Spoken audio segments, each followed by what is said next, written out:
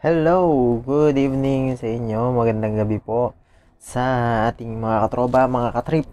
So, magandang gabi ulit sa inyo. So, ngayon na ulit ako nakapag-vlog dahil pagod yung trabaho ko ngayon. So, napaka hirap.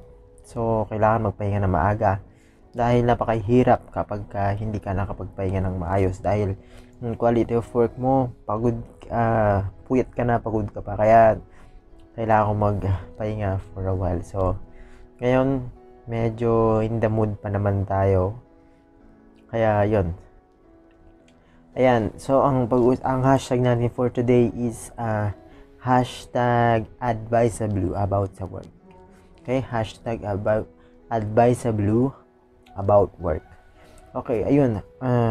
Based on my observation sa work, and ang work dito is hindi mo akalain na ganun talaga. Kapag ka first timer ka talaga, hindi mo akalain na ganun kahirap yung trabaho. Hindi mo expected na, oh yes, kaya ko yan. In the first place, kaya mo nga in your mind.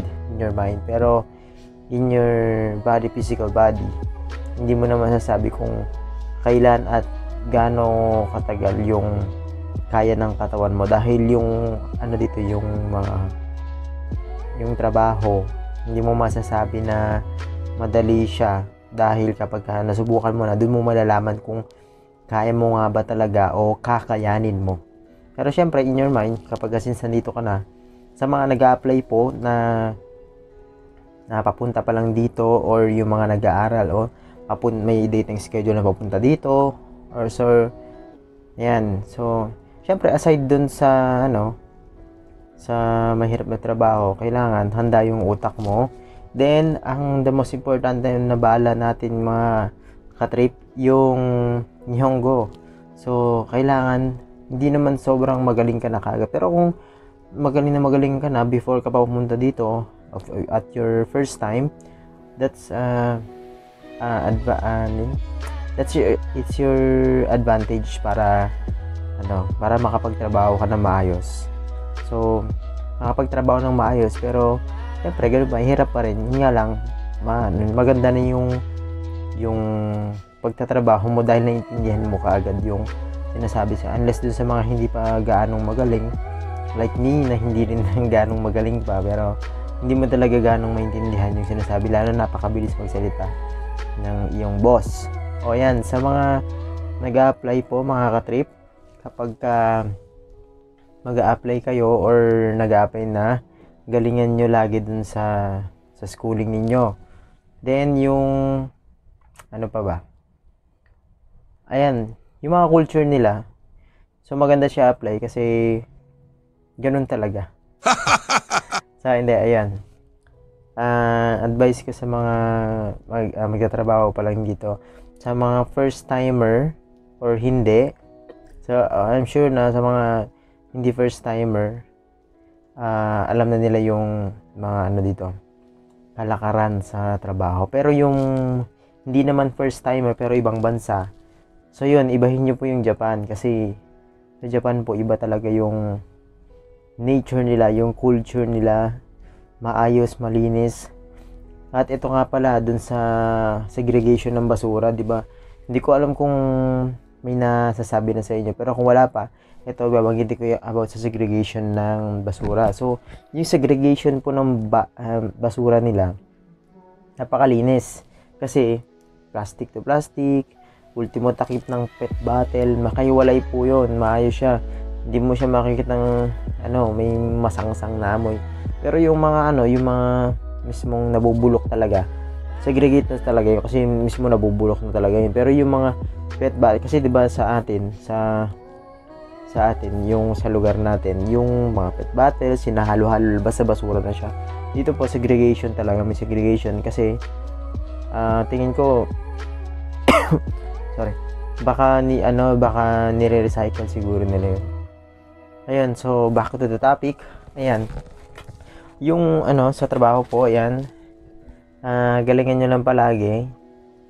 At, hindi ko alam kung ano pa yung mga pwede kong i-advise eh. Ayun, so pag nandito na kayo, pag trabaho na kayo, galingan nyo, tapos number 1 na gawin nyo number 1 na gawin nyo ay habang nagtatrabaho kayo, kapag kayo ay sumahod, magtipid kayo. Dahil yung bilhin dito, kakalain mo mura, pero yung budget mo paubos na, diba?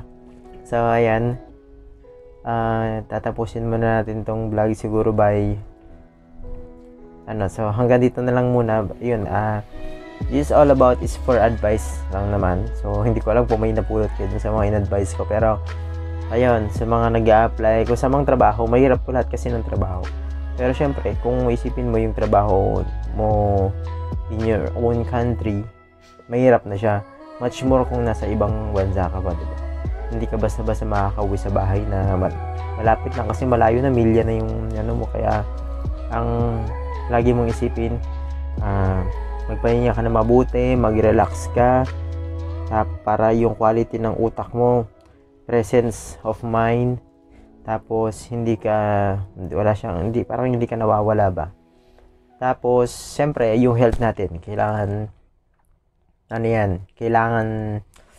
malakas tayo palagi, kasi hindi natin alam kung kailan tayo magkakasakit. Kaya sabi niya nga, bawal magkasakit. Okay, so ayun lang. Ano pa nga ba? Then this the last one, or ayan, for 2020 Unstoppable AOB Team. Yes, ayan. So mga gusto pong maging member ko or AOB or leader soon, as kapag gusto nyong maging ka-team ko o maging ka-team nyo ako, welcome na welcome po kayo. Mag-PM lang kayo, magsabi kayo sa akin, then I will help you. Okay? It's the AIM Global 2020 Unstoppable po. So, hinihintay ka na ng team namin, hinihintay na kita. Kaya ngayon pala, mag-isip ka na, kapag may ipon ka, ilugar mo na kung saan para sa future mo. Okay? So, yun lang. Just follow me on my Facebook. Kung wala, just comment down kung gusto mo mag-comment. Okay? Kapag nakita mo naman nan, just PM me, then ayun, ipapa-OPP kaagad kita. Ngayon na din kaagad kapag ka nag-PM ka kaagad. Okay? So, good luck sa mga mag-a-apply, and galingan nyo palagi, maging maayos kayo, then follow the culture. Huwag nyo pong i-apply yung culture ninyo na dito sa Japan, dahil mahirap. Okay? Then, sa mga mag-PM, hinihintay ko lang kayo, just PM me, and we will be successful soon. Yes. This is Chris, your ka-trip.